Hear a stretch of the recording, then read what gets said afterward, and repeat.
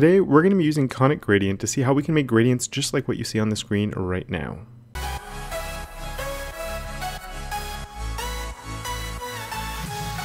Hi there, my name is Kevin, and here at my channel we learn how to make the web and how to make it look good while we're at it with weekly tips, tricks, and tutorials. Continuing a little dive into gradients, we're going to be looking at Conic Gradients. They're supported by Chrome at the moment, which is why I'm in Chrome right now instead of Firefox like usual. But even though they're not supported in other browsers at the moment, we can add support to it without too much difficulty. So we're going to be looking at the basic functionality and how I created all of these, and then we're also going to see how you can ensure that it works in all browsers. Now, one thing that's really important, it is a 5-minute Friday, and I'm not going to get this done in 5 minutes. I tried really hard, but just to get through some of these more fun ones at the bottom and to get into the polyfill and how that works, 5 minutes isn't going to happen, but we're still going to keep it nice and sweet and short. Let's jump right into it. So just really fast, before we get really started in this, I just want to show you I've already set up what each gradient is going to be using here. So the width and the height, and just a border radius of 50% on there to make it into a nice little circle. So for my first gradient here, what I'm going to do is do a background image, just like any other one. It is a background image, and on here we can do a conic gradient, and I'm just going to type in red, comma, blue. And just like a regular gradient would work, you get a red to blue, but a conic gradient goes in a circle like this, so we get this weird looking thing just like that. Now, one thing we can also do with this, I'm going to copy what we have here and move on to my gradient 2 and paste it in. And what we can do instead is have, we can say where we want it from. So just like you normally do, like from left, from right, things like that, you can say from, but in this case, because it's a circle, from 45 degrees, and we're starting at like a 45-degree mark. Another thing we can do is, if we need to, we can come in and have more colors. So I could go red, blue, yellow, green, and have as many colors in there as you want. So there's no limitation, obviously, on that. Another thing you can do is if you want to go back to the starting color, so you don't want this harsh line like we have right there. I can just do a red to blue to, red. And then it's going to go red into blue and then back into red, and it gives you a nice soft transition, and you can start getting something that looks a little bit nicer just like that.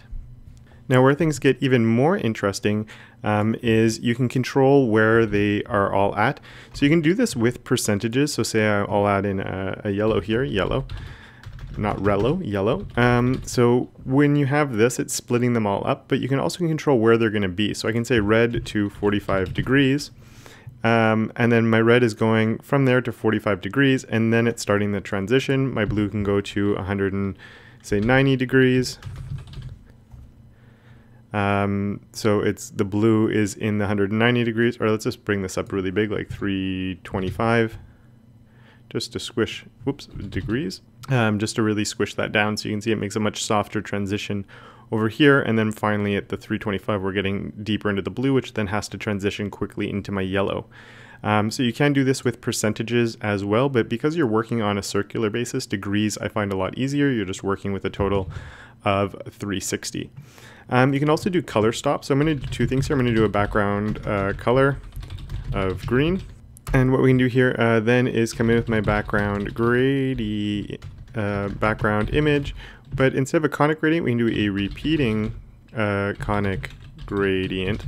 And this is interesting because, well, you can repeat stuff. So let's just say I do red to 10 degrees, blue to 30, or say 40 degrees. So it's going red to blue, and I get sort of like this weird windmill thingy coming on. But one way you can get rid of this weird sort of thing that's going on is we could say red 0, comma red 10, and then we could do a blue 10 degrees, comma blue 40 degrees, and it sort of makes these hard lines instead of being stuck. And the reason I did an RGBA there is because instead of the red here, if I did an RGBA of 0, 0, 0, 0, and we're going to copy that a few times to replace here, and then my blues will be replaced by the same thing, but say at a 0.5. So you can get sort of this gradient effect going on, but it's the transparency that's causing it all. So here now, if I change this to yellow, I get a yellow coming through, or if I do red, so you can change the background color and have the overall effect looking kind of cool.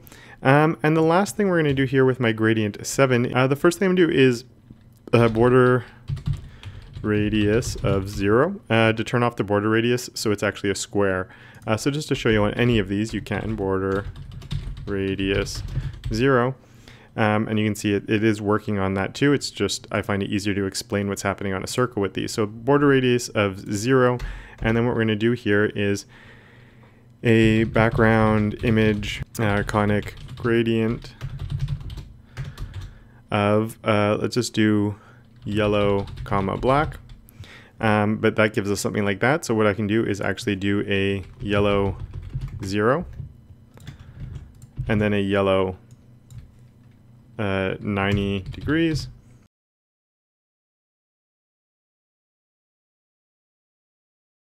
So what I've done here is made like a little checkerboard pattern. So if I turn this off, it makes a little bit more sense based on what we were just looking at with this one, where I'm going from 0 to 90, then from 90 to 180, from 180 over to 270, and then from 270 over to here. So if you look at the code, it's 0, 90, and then my black starts from 90 to 180. My yellow goes from 180 to 270, and then my black from 270 to 360. So that gives us that. So when I have my border radius off, it sort of gives us a little bit of a background checkered pattern. And then what we can do is background size, and we can do like a 3M on here, and just like that, we get start getting a checkerboard pattern like that, because it's taking what we created here and shrinking it down. Of course, you can control this as much as you want and make any sort of cool things out of that, well, whatever you would need for it. So that's great, everything is working, but there is one problem. If I go over into my Firefox here, these conic gradients aren't working, and that just is no fun. So a way you can actually get them to work is, let's just bring this back up. We can add in Lea Verou's amazing polyfill here.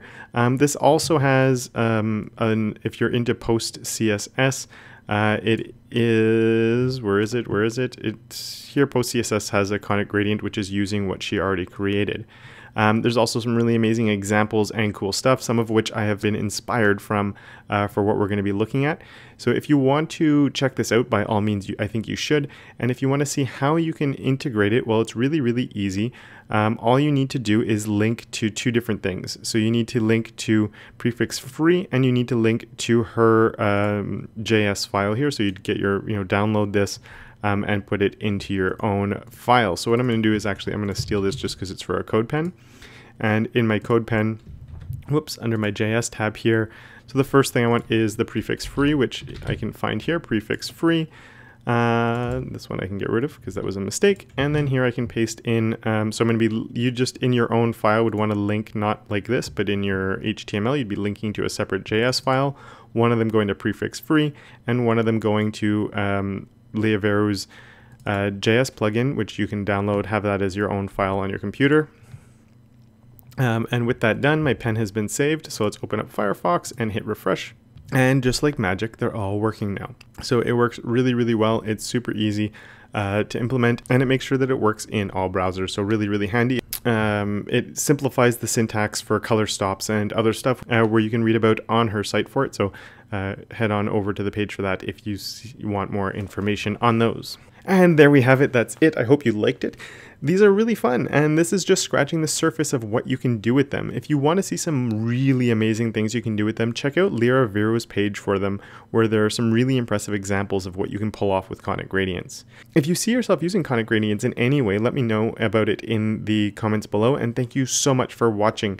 If you liked it and you haven't yet subscribed, please consider subscribing, and as usual, a massive thank you to my patrons for helping support everything I do here at my channel. Have a fantastic weekend, and of course, until next time, don't forget to make your corner of the internet just a little bit more awesome.